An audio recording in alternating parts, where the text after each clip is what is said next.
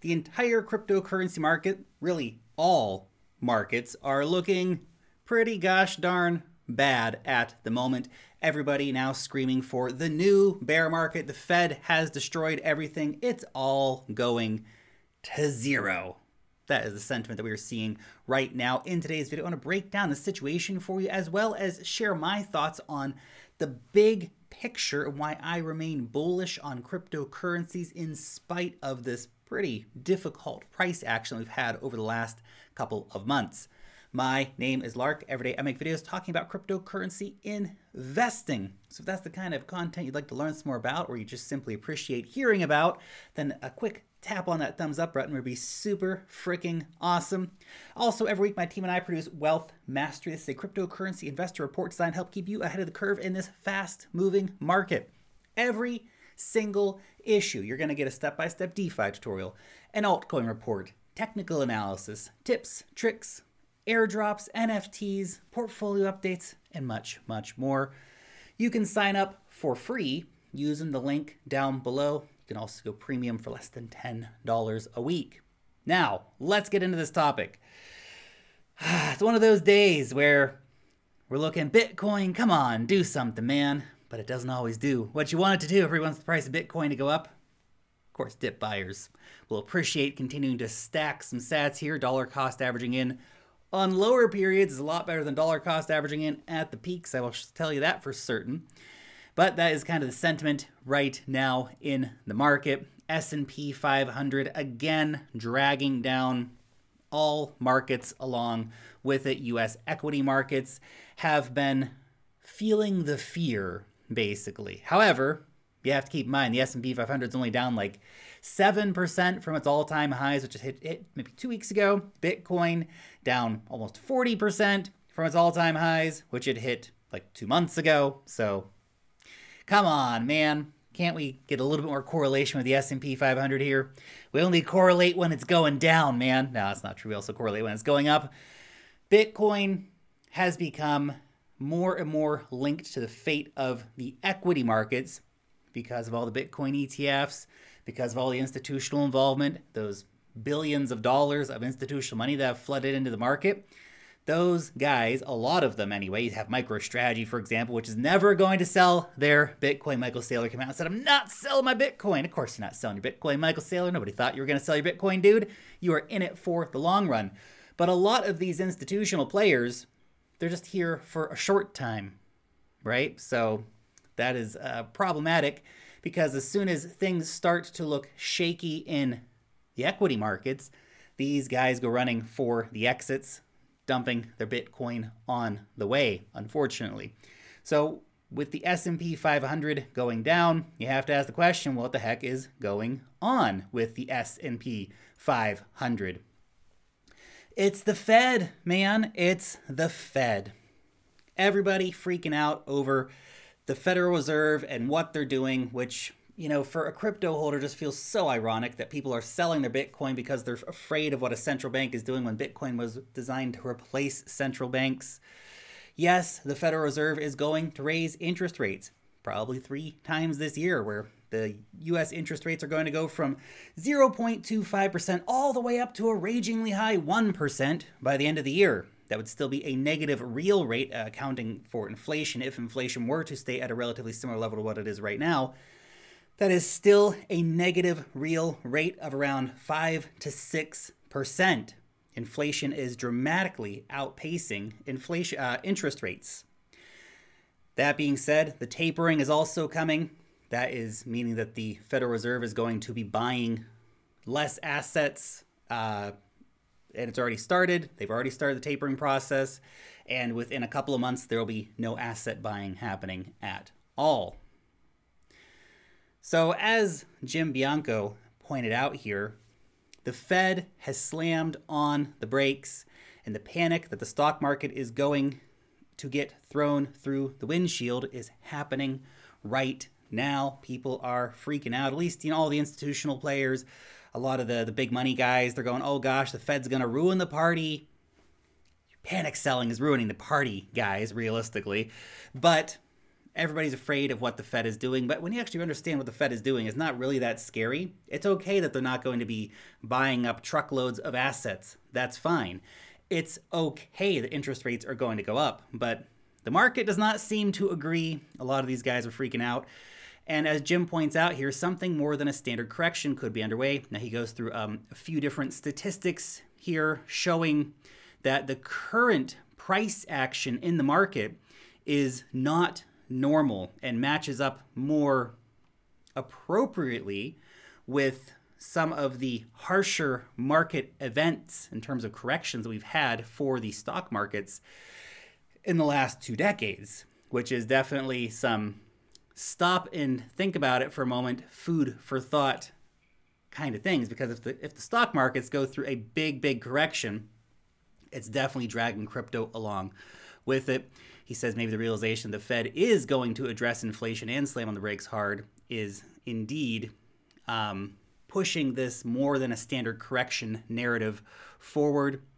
So people are freaking out. This is, as he says, the market freaking out. S&P 500 is down 7% from the all-time highs. This is the market freaking out. But we could, of course, go lower. Mike McGlone, a analyst over at Bloomberg, he said, the number one theme I've been using for months now is don't fight the Fed. If you're long risk assets, you're fighting the Fed. And cryptos are the riskiest assets. He says the key thing to remember is that Bitcoin is the least risky among those cryptos, which is why, of course, I have the biggest stack of my crypto holdings into Bitcoin. He goes on, as the Fed attempts to rein in inflation, dramatically decrease asset purchases, the outlook is thus much less appealing for risk assets in the near term. So I think it's transitioning from a risk on to a risk off asset. That's his opinion on Bitcoin moving forward. He said his prediction coming in at this: the markets pull back. Finally, we get a 10 to 20% correction in the stock market. All correlations are 1, which is usually the way it works. Bitcoin comes out better off for it. So if, just think, right now stock markets are down 7%. S&P 500, not all. Yeah, it's just an index of the top 500, but still, we're down 7% from the all-time highs. Where do you think crypto is going to go if we go down 20% for the stock markets? That could get rough in the short term. As Mike Novogratz points out, it says the Russell Index broke a major support, and today's rollover confirmed it is broken. This is now a bear market. There is $1.2 trillion of bad equity longs above the market. That's a lot of leverage and stuff that can be unwound here. He says for the stock markets, sell rallies, don't buy dips. He says crypto's going to have a hard time rallying until stocks find a base. That said, crypto already had a decent sell-off and is running into some buying support. So I'll be interested to see if crypto can have a breakaway moment in this situation here. Remains to be seen. I think it depends a lot on how bad we could see the equity markets going. Bitcoin right now, at the time of recording this video, was chilling at a major line of support. But how long will buyers keep that pressure up? And can buyers step up enough pressure to actually see us have a breakout moment here for the cryptocurrency markets? Well, we have the stock markets going down, a flood of money looking for somewhere to go come into the cryptocurrency markets. That is a very real possibility. But as he says here, until stocks find a base, I'd say all bets are off on what could happen if we see a very deep correction in the stock markets. It was probably not going to be the best thing for the crypto markets in the short term. My thoughts over on Twitter today, I feel like this is a repeat of mid-2021, what we're seeing right now. We have lots of media FUD. We have Russia and central bank wanting to ban cryptocurrencies. We have ad bans in a lot of different countries. We have the European Union calling for a banning on cryptocurrency, particularly Bitcoin mining. Obviously, it's one of the few proof-of-work coins left. And we have the Fed FUD out there. Is the Fed FUD the new China FUD? Because at the end of the day, everyone's going to realize that, hey, none of this actually matters. China banning Bitcoin mining and Bitcoin exchanges and stuff like that, none of that really mattered. We rallied to a new all-time high without China. The Fed, The FUD's here, it's happening. People are already panicking in the equity markets. We could see that panic continue moving forward. Fear levels remain high. But at the end of the day, this too shall pass. It always does. Everyone out here expecting 90% drops across the board for everything. That fear is very real in the market right now. Potentially see a massive short squeeze coming for the cryptocurrency markets after one final, rinse out to get all the fear out of the market, wind that leverage back down to a very, very low level. Now, all that being said, all the fear and stuff in the market, am I worried about my cryptocurrency investments? Am I selling everything right now? No, I am not. I have also taken profits consistently for the last year, selling altcoins on massive pumps, cutting off profits on some of my most favorite bags like Matic and stuff like that. Took profits on that multiple times on the way up. I'm going to be okay if we hit a massive, massive bear market. I hope that most of you guys are going to be okay too. I hope that you didn't invest more than you can afford to lose, because short-term things could get rough and it could really test your resolve in holding these crypto assets. Long-term, even mid-term, I remain super, super bullish. Even if short-term we could have some more rough times in the market due to the equity markets specifically. Now, if we see a big bounce in equities, that changes the picture. But if equities keep getting bearish and keep going down, that could bode very heavily on the cryptocurrency markets, just to be clear about that. As Dan Tapiero points out here, massive generational wealth transfer is beginning. He has a simple chart here to explain all of this.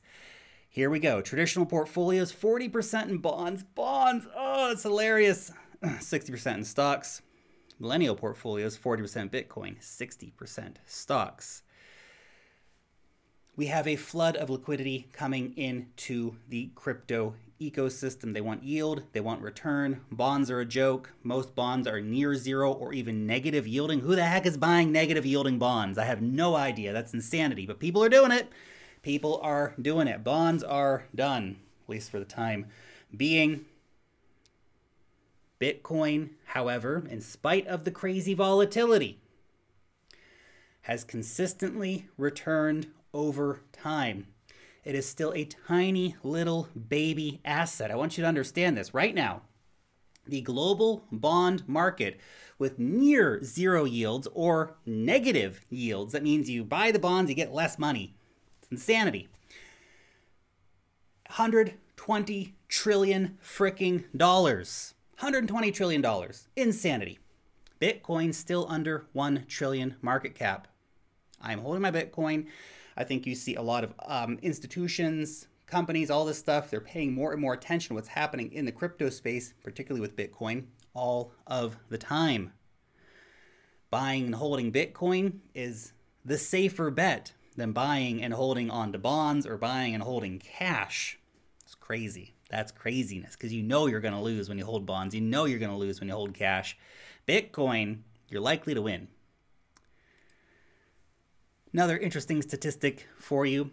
Total crypto users nearly tripled in 2021 from 100 million to 300 million. Now, if we were to have the same rate of growth in 2022, then we will be at or near 1 billion users by the end of the year. How could we possibly get there? NFTs, gaming, DeFi, all this stuff that's going on. If the stock markets really do have a good solid rinsing out, where do you think all that money is going to go? People are going to go, man, I'm not going to go and buy these stocks. I'm going to go buy dog coins. I'm going to go buy Bitcoin. I'm going to go buy gaming coins and NFTs and all that stuff. This is where the money could start flowing in a very, very quick way. So this is how we could see 1 billion users coming into the cryptocurrency markets by the end of the year. Past performance does not indicate future performance, obviously. However, it's interesting food for thought to think that if we did have, even if we doubled, if we went from 300 million to 600 million new users this year, we're going to have 300 million new users come in, and everybody's just going to fade the crypto markets. Yeah, we could have some rough times over the next few weeks or a couple months even, while the equity markets sort themselves out. Long term, by the end of the year, I mean, if you're not even thinking on a year time frame, what are you doing? What are you doing, man? So many people in this market just want to get rich overnight, and the second it doesn't happen, they They rage sell for a loss and they run away and scream it's all a big scam until they come back to buy the top the next time and then repeat until they're broke. You accumulate on the low, you see the big frickin' picture. Hundreds of millions of people coming into the market. Fidelity also out here shilling Bitcoin for us, saying that countries that secure some Bitcoin today will be better off than their peers. Basically making the case that central banks are going to buy Bitcoin. We're going to see sovereign wealth funds getting more into Bitcoin. We already have sovereign wealth funds from Singapore and the United Arab Emirates into Bitcoin directly. We will see more countries beyond El Salvador and beyond some of the other, we call them basket case countries, places like Iran, for example, which has been accumulating Bitcoin for the central bank, Venezuela, which has been accumulating Bitcoin for the central bank. What they really want to see, and what Fidelity's talking about here, the Switzerlands, the Japans, places like this that are actually going to say, hey, we're going to buy $1 billion of Bitcoin for our central bank reserves as an addition to our gold reserves. It's going to happen. It's just a matter of time for that to happen. And look, when it comes to the state of the markets, price is such a funny indicator of success. People think, well, just because the price is going up or the price is going down, price is going up means everything is great, the technology is amazing, price is going down, the technology is crap. It's not how it works. The reality is hundreds of millions of more people are going to come in this year into the cryptocurrency market. The technology has literally never been better. You have more blockchains than ever, you have more layer 2s than ever, you have gaming, play to earn gaming where you can earn actual money. People in developing regions are literally out there earning a living or more than they would earn working at some crap job just by playing video games all day. It's insanity. Play to earn gaming is going to be massive. We have some of the best games coming out now for crypto. I mean, we've never seen this quality of games in the cryptocurrency market. They're happening now. They're coming out now. People are building and developing and releasing these games across a wide variety of different blockchains. It's very exciting. The market now is nothing like the market of 2018. Everybody says we're going to have a repeat of the 2018 bear market where everything just collapses into utter oblivion. I don't think that is the case. Now, can it get worse if the equity markets get worse? Yes, of course it can. But look at what's being built. We have users using stuff. People are playing the games. People are using the DeFi, right? Look at this. DeFi, total value locked. $250 billion almost, 230 billion locked across the chains. And that was up to over about 250 billion, over 250 billion just a few weeks ago as the asset prices were a bit higher. A lot of this is Ethereum and stuff locked up in DeFi, but an incredible amount of money in the market using the products. The money doesn't have to exit the market anymore. You can just stay in Curve Finance and be earning 20% on your stable coins. Where are you going to go? Bonds? You going to go to bonds? You're not going to bonds. Who's buying bonds, man? Who are these people? Who are these people who are buying bonds? What are you going to go? Back to cash? Yeah, sure. Just take cash, put it in your bank account. Chase Bank will give you 0.01% on your money. Meanwhile, inflation is 7.1%. Good luck with that. Good luck with that. People are staying in the cryptocurrency markets. And look, if you are one of the 200 million new cryptocurrency users that joined in the last year, welcome. We baptized by fire in crypto land. Get used to it. If this is your first rodeo or maybe your second rodeo, if you were around for the fun and festivities of mid-2021, you know what's going on. You're starting to get an idea for the picture of the cryptocurrency markets. Wildly volatile, wildly profitable if you can survive. Anyway, just my 2 Satoshis for the day on the state of the markets, what we could be expecting in the short term, and of course my long-term view, which has not changed on the cryptocurrency assets. Thanks so much for watching today's video, and peace out till next time.